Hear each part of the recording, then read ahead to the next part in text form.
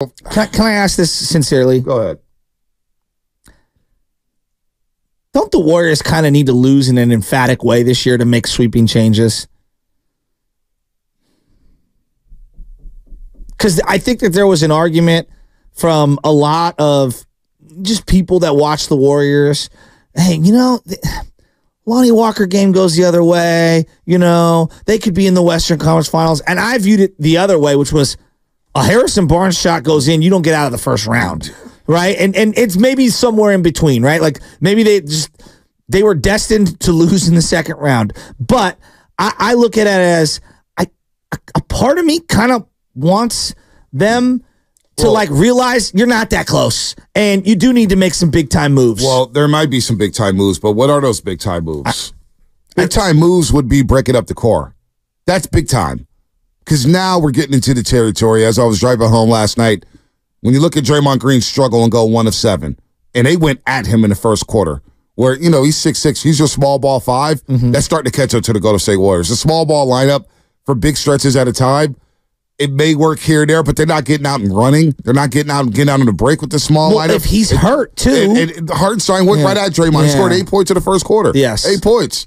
So if that's your small ball 5 sitter, I don't know how successful long-term you can be with him playing the small ball 5. So I thought last year there would be sweeping changes, but what are those sweeping changes? Is it Clay moving on? Is it moving on from CP? Is it trading Andrew Wiggins seems inevitable at this point? Like everybody, the front office is probably thinking, man, wait, what? I don't know if you're going to get the 2022 Wiggins back. I have no idea. A big move is trading one of the big boys, one of your core guys. That signals big moves when you have the most expensive roster in the NBA. Let me ask you, when we looked at the San Francisco Giants core, how long till you kind of didn't buy into they're still a championship core? After 2016, I was like, yeah, they may not be it. Because the second half of 2016 was nasty. Okay. So they went into the All-Star break with the best record in baseball, and they came out right away, got swept in San Diego. Then they got swept in Boston for 2 games. Then they salvaged the game in extra innings at Yankee Stadium. Right out of the block, they were 1-7 after the All-Star break, and they went on this dive where starting pitching was erratic, lineup was inconsistent, the back end of the bullpen stunk. Santiago Casilla was struggling saving games. Remember that? Then it reared its ugly head in Game 4 against the Chicago Cubs in the NLDS, where the bullpen couldn't shut the door after Matt Moore dealt in 8 innings in that game. So after that, it was like, maybe on the other side of it, of course, 2017 when they signed Mark Melancon, first game of the season, boom, he blows a save. Bumgarner hits 2 home runs. They never would have saved. Man. They never would have saved. But I look at the Warriors, and they're on one end, I'm like, yeah, they are still a championship core from a couple years ago, but so much has changed since a couple years ago. So does that mean that they're a championship core today and moving forward? No. Yeah. And I think that's where I'm not sure where the line of demarcation is for other people, but for me, I think people are afraid to admit the reality of that championship core can no longer be the core that leads you to a title. Yeah, I'm with you. It needs to be a different combination of the core. Those guys can supplement, but they can't be the main dish. No, I'm with you. The only guy who could be the main dish maybe is Stephen Curry. Yeah, but he needs a 1B or a 1A to his 1B. There's no doubt. He needs another, and I look at that backcourt, and that's where I specifically, I like Pods. I don't think he can be the starter and the guy finishing alongside Curry. You need a more dynamic wing as a scorer and a more dynamic wing as a defender alongside Steph Curry. I agree. That's where it starts. And this is where the Wiggins absence has been the most sad thing, because I hoped he could supplement that. But no, that ship has sailed for me. The Wiggins absence alongside Clay's injuries, where he was that wing who could defend and help out Steph Curry, you're missing that tremendously. But also I think it's at the point where I look at the Western Conference, right? And by the way, a late addition to the program, Dave Fleming will join us at 8:55 to talk about the signing of Blake Snell. I got a story about Dave. Dave Fleming, 8:55. Son's a ball player. Think about the Warriors. And where was I at here? Where's I at? The championship core, Wiggins not being the two-way player that they needed, Clay slipping a little on the defensive end, how Steph needs a number 2 alongside of him. There was something else I was going to say. How I'm really a great co-host. No, how you love me. No. You're going to get me floor seats? No, I'm not going to get you floor seats. There's something about the combinations, having a 1A, You love 1B, Brock Purdy. having Jonathan Kuminga be there. I'm happy with I don't even know. Let's go to I'm sorry. Vince in the City. Vince in the City, what's happening? My bad, buddy. Hey, what's going on, fellas? Good morning. It's the morning toast. We're cooked. Yeah, the Warriors might be cooked. I don't know. But I agree with you, Shasky. I think moving forward, if the Warriors wanted to keep the core three, roles are going to have to change, just like Klay's, where Draymond's role is going to be affected most now moving forward. The other part of the equation is you really got to take inventory of who's on your team and start getting rid of all these overlapping players and positions, because just like I've said it since last season, and now everybody's starting to really see how much of a difference size makes. Yeah. But like when you got Sabonis and you got AD and Joker and all these bigs who can actually play more than just the old school center position, we are absolutely cooked. There's no the outside game is everybody's caught up to the three. Yep. So what's going to be the leading change now for the Warriors moving forward? And I don't know what it is. I think it's going to have to just be bigger, faster, with more actual talent, but that's hard to get with a salary cap and luxury tax. So I don't know. It's just too much overlapping positions for me. You know what, Vince? You just jogged my memory, and that's where I was going. What's that? When I was discussing Draymond Green and watching Hartenstein go at him, and I'm thinking to myself, boy, you're too small. And the league has gotten better. Remember a couple years ago we were having a conversation. You guys were getting on me about being a league pass guy, but I was like, look, man, Oklahoma City's coming. Minnesota is right around the corner. You know, Denver's Denver. What do all those teams have? Size, length, athleticism. Gobert, Naz Reid, Karl-Anthony Towns, Anthony Edwards, Vanderbilt. You know what I'm saying? OKC, Chet Holmgren, Jalen Williams, Lou Dort. They got size everywhere. Josh Giddey's a big dude. You know what I'm saying? Denver, Aaron Gordon. Of course, the Joker, Nikola Jokic. Michael Porter Jr., he's played very well since the All-Star break. Wow, he looks like a new dude. And you got Kentavious Caldwell-Pope chasing around big guards and point guards. You even look at the Lakers, size. You know, you look at Phoenix. Phoenix is a little fraudulent, but they got some size. Dallas, God bless their souls. Daniel Gafford and Lively the second. They've got size now. Guys who can run to the rim and block shots. They blocked 13 shots last Wednesday against the Golden State Warriors. Clippers, size. New Orleans, Valanciunas, Zion, size.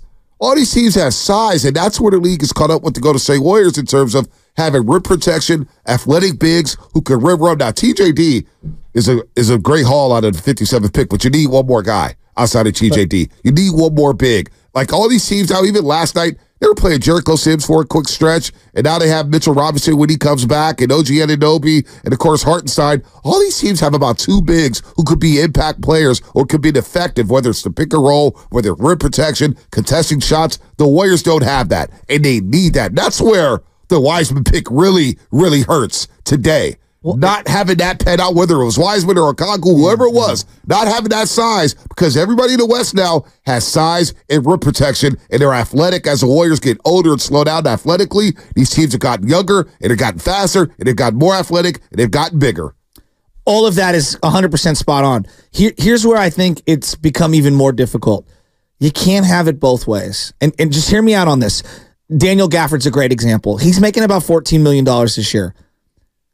Because the Warriors are so over the luxury tax, you have to match up the contracts almost identically. No doubt. And they have so many bloated contracts right now that no one wants to break up the three, right? Okay, well, then it's Andrew Wiggins or it's Chris Paul making $30 or $25 million. So to make a trade for someone at the deadline like Daniel Gafford, you have got to line up the contracts. I would have loved to have had him. I believe they attached a first-round pick, and the guy Holmes or whatever was swapped back and forth. But like they've had so many bloated contracts, so they got to get their books in order like that. Doubt. So not only is it they whiffed on a pick, but like financially they've been so constricted that it has limited the amount of moves that they can make in these trades. So everyone's screaming, Bob didn't sign this guy. Right. Well, you got taxed. You're getting taxed by the dollar. You're getting taxed by the cent. Well, and right now you're a repeat offender when it comes to the luxury tax. So it goes up and up and up each and every year. But also, Steph, Klay, Draymond, like with these locked-in contracts that you can't move, It makes it more restrictive. Instead, to field out the rest of the roster, you don't have those what are now quote-unquote mid-level contracts. They don't have a $14 million guy that they can swap to somebody else. Well, the thing is, everybody says sweeping changes. And everybody points to Klay Thompson. For whatever reason, you point to Klay Thompson. Klay Thompson's not even 5 of your biggest issues right now. Klay Thompson's accepted his role, and he's been solid. And he's been more than solid coming off the bench. Not only that, Chris Paul, who people say, well, you can move on. Chris Paul hasn't been a problem. He's been a godsend for this team. Those two guys could walk, and yet I don't think those are two of the biggest issues on this roster right now. No, I would agree. But Bonte, I would also say to you that it's almost $80 million combined into both players.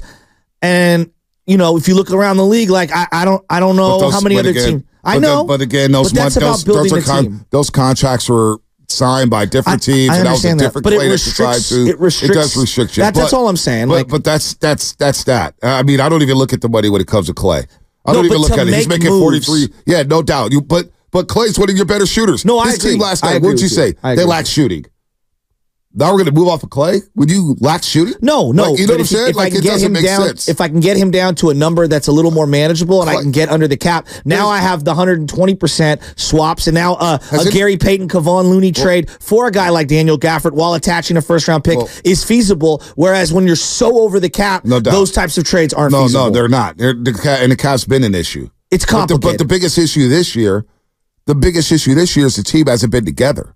Whether it's been suspensions, whether it's been injuries, whether it's been setbacks, this team hasn't been healthy and wholesome, so we don't even know what type of team they could be or how good they could be. But now we're kind of getting an idea of who they are and what they are. And you need size and you need some wiggle room here. Now, Klay, when it comes to Klay Thompson, a lot of you Warrior fans out there who want Klay God, you may get your wish. And the problem is, you may get your wish and he may go to a contender and he may come back and light your ass up. Because that's what he's been doing since he's come off the bench, shooting over 44% from the three-point line since coming off the bench. That's no longer a small sample size. So be careful what you wish for when it comes to this basketball team. In a league that's values shooting at a level it never has before, you want to get rid of the best shooters in this league? Be careful with that. Well, I think he brings value to the Warriors at the right price point, and obviously there's a nostalgia that's attached to it. But if the Warriors themselves, just hypothetically, if they decide to get in some sort of a divorce here, right, with Klay Thompson, they can't worry about where he goes next. What they need to do is they need to get the best person to fill that slot for them. And that's the only way you win one of those types of deals, right? In the divorce, you can't worry about who she marries elsewhere. You need to worry about yourself. But if they think that they can keep them together and get them at the right price point, then I'm here for it. Like that, they need the shooting off the bench. And if he's going to accept that bench role and they can get a bona fide, other wing starter alongside him, dude, they'll be better for it as an organization. I worry about the Lakers, man. The Lakers in that situation, the Clippers in that situation, the Bucks, the Sixers.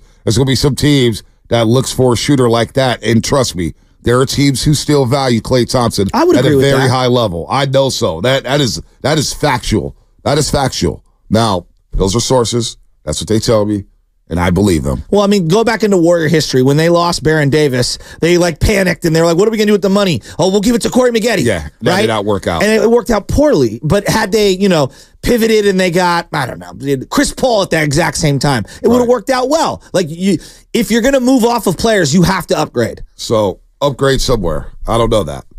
I don't know how you upgrade. There's going to be a lot going on here if the Warriors do not make a deep run in the playoffs. Let's get to Alex in Atlanta right now here on the roast. Alex, what's up, man? What's going on? Good morning. Hi, gentlemen. Good morning to both of you. Look, I absolutely agree that sweeping changes need to be made. I felt that way for a majority of the season. I felt that way in the offseason when I thought their priority should have been trying to find more size and athleticism, and instead they settled for, we got Chris Paul, who I think as an individual player has been good, but I think the improvements that they expected him to help make team-wide just haven't been there at the levels they were hoping for. But the biggest change that I thought they needed to make, and up until very recently I thought was going to come, was I thought they had to move on from Steve Kerr. I think that philosophically this team needs an overhaul when it comes to the head coaching position. I think that Steve Kerr is a guy that he loves his three-guard lineups. He loves to play small ball, and that just doesn't work anymore in today's NBA. And regardless of what they're able to do from a personnel perspective in terms of moving players around this offseason, none of that's really going to matter if you still have a guy like Steve Kerr in place who wants to coach his play and wants to run his system. Alex, like, I think talking about the coach is a little irrelevant because he signed a 2-year extension, and it feels like he's locked in with Steph Curry. Yeah, and that's unfortunately the problem. And so the next thing is, I think moving off Andrew Wiggins is the most likely outcome at this point. I like the idea of keeping Klay at the right price point, but again, it seems like sticking with this core is not something that's going to result in any sort of playoff runs in the foreseeable future. And that's just the reality you have to live with now that you have, like you said, Shasky, locked yourself into Steve Kerr. I don't think you're going to be able to see enough sweeping changes. Let me ask you this. I don't know. I mean, I'm looking at the deck that he's been. I don't know where he ranks in terms of best coaches in the NBA right now. Who do you think the best coach in the NBA is right now? I mean, if it were me, I would say it's probably Eric Spoelstra. Okay. Because he's been the most flexible head coach over the last 10 years where he's also doghouse guys. He's always able to make it work. Yeah, he's also doghouse guys as well. Like, he does that as well. What's wrong with that? No, there's nothing wrong with that. I'm just saying, like, what would he have? Where would he have? Where would he have this Warrior team? This Warrior team? That's a good question. I would think that, I think he'd have him a little further along, probably at a 7th seed, just because I think he would have given guys like Moses Moody and Jonathan Kuminga more minutes last year than Steve Kerr did, instead of giving those minutes to guys like Anthony Lamb and Ty Jerome. Okay, interesting. So there's still the 7th seed. If I'm Joe Lacob, I still don't think that's good enough. And I'm sure the Warriors themselves would admit that. Watching Joe Lacob courtside yesterday, he was not pleased with the performance last night at Chaser, no doubt. The Warriors are not pleased. It was just a lackadaisical effort. It was lackluster effort, man. It just can't happen at this point of the season.